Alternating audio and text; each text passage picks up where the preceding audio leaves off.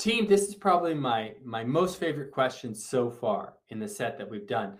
And I like it. It's from that TExES Science of Teaching Reading test, because this is something that could happen in any classroom, in a kindergarten classroom, right? It's very detailed. I could totally see this happening in the classroom. So I want you to take a moment. I want you to read it. I know it's longer. You can tell these harder questions are wordier. They're more detailed.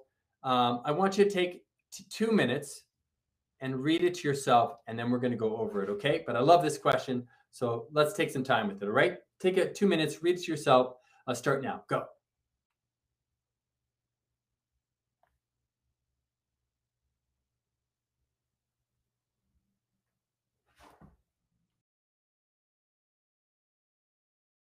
About it. I actually want to read it with you, okay? Because I want to paraphrase it with you.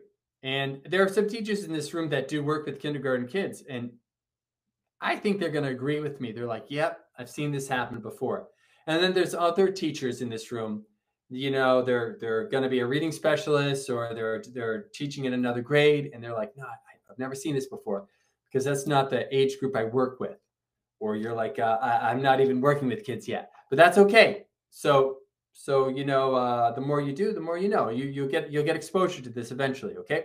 But here, a kindergarten teacher meets with individual students and asks them to point to words in the text of a familiar nursery rhyme as the teacher and student read the nursery rhyme aloud together. Okay, so they're reading a nursery rhyme together. Ninny nanny netticoat in a white petticoat with a red nose. The longer she stands, the shorter she grows. So they know this nursery rhyme. They're familiar with this nursery rhyme, right? All right. Some of the students demonstrate understanding of the directionality of print by sweeping their finger as they read. Ninny nanny netticoat in a white petticoat. But, and here's the big thing, they're not able to accurately point to the individual words. So what's happening? Well, they're reciting it, ninny nanny netticoat, but they're not matching it up with ninny nanny netticoat in a white petticoat, right? No one does that. I'm just doing it in my mind in front of the screen. But you get the idea, right? So one group of students, they're able to read it out loud, but they're not able to match up the sounds, the words that they're saying with the actual words that are on the page, right? And then it says here, another group of students, other students who readily associate letters with sounds use their understanding to guide their finger as they point to the words that start with the sounds they hear at the beginning of the spoken word. So what does that mean? That's the group of student that is reading it as ninny nanny netticoat in a white petticoat. They're pointing to every word in the beginning of the word as they say the word, right? So they're actually attending and decoding those words, or at least the initial sounds as they get going with it. I can't tell you how this is so common, right?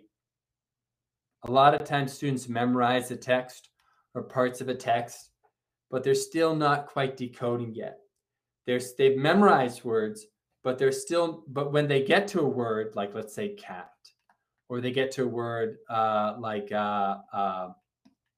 let's do black, right? Or something else, right?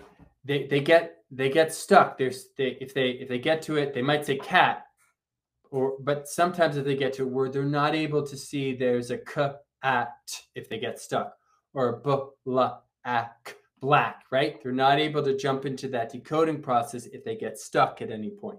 And that would be an example where they're sweeping their finger, going along with the text, but they're not able to accurately point to the individual words as they read, right? Whereas the second group is doing it. They're going to the words, they're matching up with the words, their fingers crossing over the words as they say the sound. Okay, the second group of students clearly try to match their speech to the print as they say the word. The teacher can best use the results of this informal assessment to determine which students are able to what? Well, the second group of students that is matching up what they say with their speech, they're demonstrating the alphabetical principle, right? They're taking this and matching up with the sound, whereas other students, they're kind of skipping over it, and they may be sloshing it over a little bit. And what they're doing is they're not showing that they know how to line up letters with sounds. So they need a little bit more time with this to help them decode basic phonetically regular words like this, okay, using the alphabetical principle. It's a great question, team. I know there's other ideas there, but we spend a little time on this.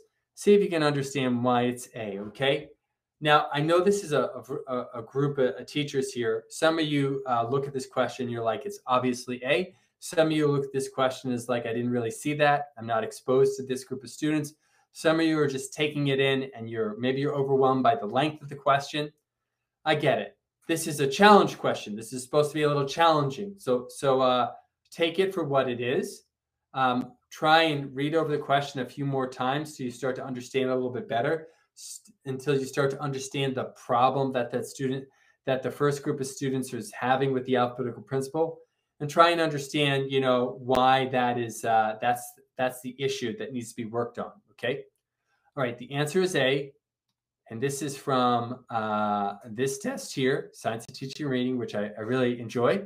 And it's got lots of great vocab and some new ideas here.